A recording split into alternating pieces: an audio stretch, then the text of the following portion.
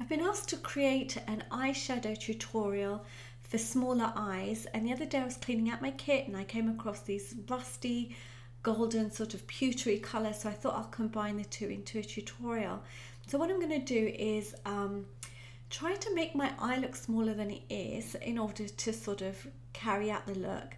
Now all the products I'm using I'm listing for your ease, but essentially what I'm going to do is try and etch out a new smaller moving eyelid, and then I'm going to try and hide my crease by highlighting it and make it more bulged out. The way I see smaller eyes for the person that I'm thinking of, she doesn't she has slightly hooded, I guess, eye.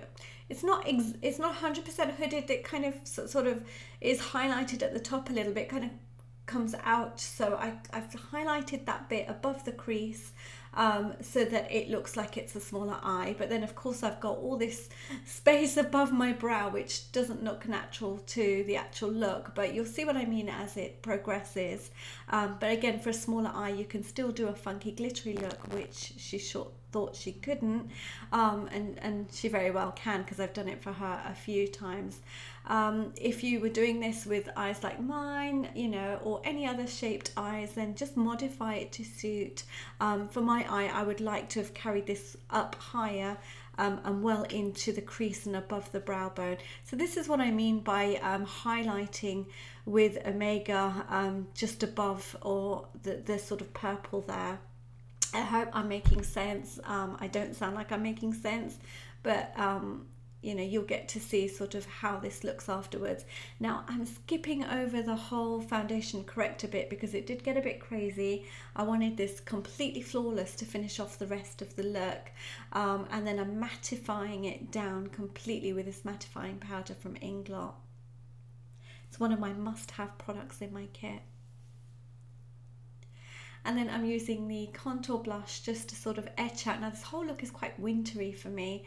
Wintry berry. I just bought the whole Kylie palette, and so I'm feeling very berry, very red at the moment. And then I went to Inglot this morning and I bought some more berry and rusty and brick colours. So I think I'm going to just do these for a little while. I certainly do love red eyeshadows, and berry eyeshadows always have. So for me this is, you know, the time to do them because they're so in and so hot right now.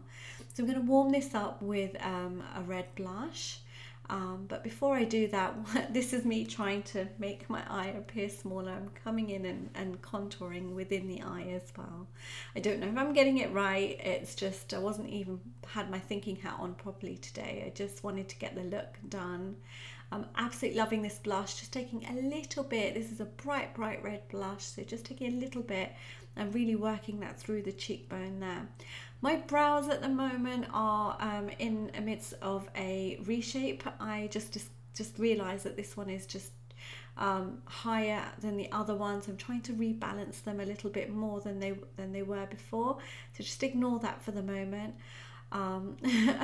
Hopefully within a couple of weeks they should be looking a lot better. So if you get glitter everywhere when you're doing this, just use a bit of tape. Off camera I cleaned up a lot of glitter. I used Duraline, but you know, I did get glitter all over my cheeks. I'm absolutely loving this discontinued MAC Pro Long Wear, but I'm holding on to mine for as long as possible. Night Moth Pencil is just such a divine colour. Really hope you like this look. Please do rate, subscribe and comment. It means the world to me. And do suggest any ideas for any other new tutorials, and I'll see you guys very soon. Take care. Bye. Oh, if you wanted to see some unboxing, then please do follow me on my Snapchat and other social media. Bye.